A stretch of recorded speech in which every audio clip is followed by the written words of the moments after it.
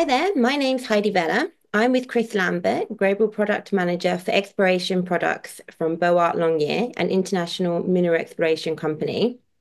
We're going to discuss the state of play in the mineral exploration market, considering the current challenges and potential opportunities.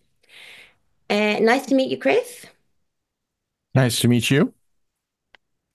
So some say the energy transition is driving a potential sustained upswing in commodity prices that could result in increased exploration activity. How do you characterize the current and near future exploration market? For example, what do you see as the new and old challenges and opportunities? Well, it's clear the energy transition uh, has created a very positive environment for exploration in the medium and long term. We see in the short term that there's still uh, volatility, as has always characterized exploration. There can be a lot of competing interests for exploration budgets. And so at any given time, even the outlook is very positive in the medium and long term. We don't anticipate any downturns, but the short-term trajectory is not as, as immediately up as some might expect, given where the commodity prices are moving to. Um, the challenges associated with that are we know there's a lot of opportunity, um, but as has been true in the past, exploration budgets tend to move quickly, and the old challenges really continue on. In the past, it takes time to put more equipment in the field and drillers, and responding quickly is probably the biggest challenge in this market. And that's true of both the contractors who provide the drilling, such as Boart Longyear, as well as providing the tooling and making sure that we can keep up.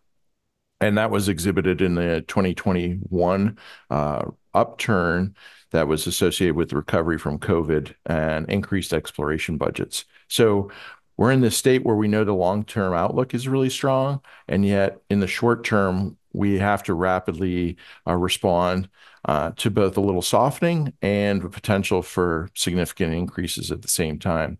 I think the new challenges are really around labor. It's getting, I would say, increasingly difficult to find people that uh, want or are willing to live in remote sites, work in difficult outdoor conditions, and it's um, it's a challenge from a training standpoint as more of the experienced people retire in the industry. I think really that's the biggest challenge is around labor and responding to upturns in the market. So, what role does technology and technology service providers such as yourselves play in, addressing some of these challenges and speeding up exploration projects and reducing costs while, always maintaining quality? I think we have a large role to play. Um, there are a number of factors. It used to be in this industry that it was very physical, and more uh, companies such as ourselves are focusing on automation, reducing the heavy lifting requirements, making things easier physically to expand the labor pool. Likewise, we're also looking at automation, reducing the number of operations and steps, and moving from really a job that was manual labor into one that's more focused on skills managing the drilling process. It's really in transition, though. I would say that that's going to take some time. It's really an upgrade in fleet and equipment that has to occur. And many companies are on that path to make things easier and expand the labor pool. But there's still a lot of equipment out there that's uh, you know doesn't look any different than it would have 30 years ago, say. So it's really both the technology companies providing the products that allow for um, less physicality in the drilling process. And then it's really the investment in the contractors and the mining companies to make sure that that new equipment's brought online. Okay, so you mentioned automation there. So so how important is innovation in this space, and what are there any other technology advancements you're working on? And are there any challenges in bringing these technologies, including automation, to the market? Yes, there are definitely challenges. We're working on automation in our rigs. So one of the on our roadmaps are making drilling equipment more and more hands-free, meaning handling the coring rods, the different tools, uh, making that process so that the rig handles all of those and eliminating any of the heavy lifting uh, in that process. So we we are incrementally changing our rigs to offer hands-free. So in the latest rigs that we're offering, you won't have to touch the coring rods or the sample retrieving tools, the inner tubes. Um, we're also offering more of the automation from the software side to help drive productivity. Um, drive some unattended drilling as well for short periods of time to allow shift changeovers and things. So innovation is critical in making the jobs less physically demanding and also increasing the productivity of the current labor force. Um, it both expands the pool and reduces the amount of people required in the process, which is critical to being able to support growth in the industry. And do you think in making the job less physically demanding can also attract sort of more people to the industry, do you think? It sort of I making it think so. more That attractive. yeah, and that's been a focus priority in our drilling services group, really to look at changing the culture as well to go with that. Um, it was many years ago, it would have been very fraternal, call it a fraternal culture, and making it more inclusive, less physically demanding, and really that expands the labor pool. I mean, we have uh, a direct goal of increasing the number of women that participate in our workforce significantly, and making it more accessible both culturally and physically is a high priority for the industry as well as ourselves. And I guess it also increases safety as well if you have a more. Yeah, I mean, I guess I didn't mention safety, but really that's always first and foremost from our perspective.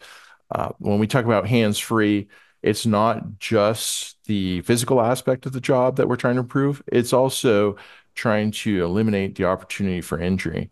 The reality is on older designed rigs where there's a lot of physical handling, hand injuries are one of the number one safety concerns. It's one of the things that happens most frequently as you're handling large tubing. So that is definitely a priority. And when we look at our tooling and our equipment, that's actually always the first priority to see how can we eliminate the opportunity or the chance of an injury. At the end of the day, we want to make sure our employees go home as healthy as they came to work in the morning. And that's the focus of that's the number one focus of our innovation.